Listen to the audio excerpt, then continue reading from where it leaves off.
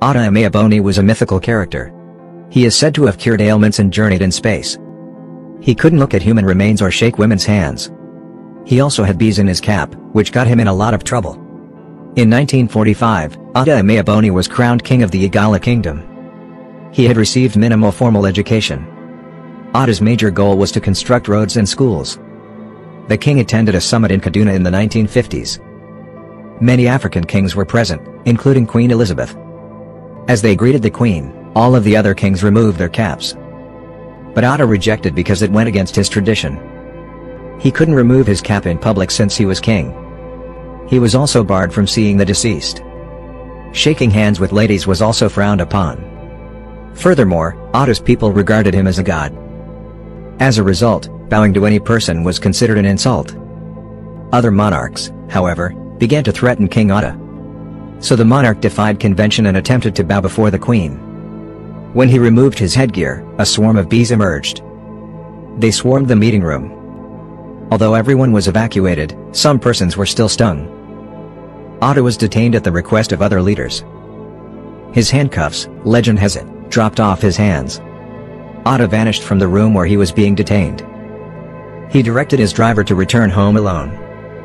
Atta urged him not to look back till the car had a cool wind. The driver eventually felt the breeze. Then he noticed King Atta appear beside him. Sure, it sounds like a fairy tale. However, the Igala held a firm belief in King Atta's magical abilities. Atta is said to be able to curse people and heal ailments.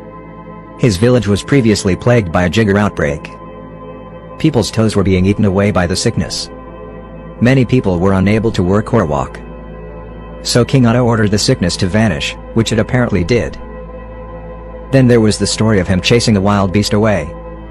Someone was robbing people from the village. Atta cursed it, and it was never seen again on Igala territory.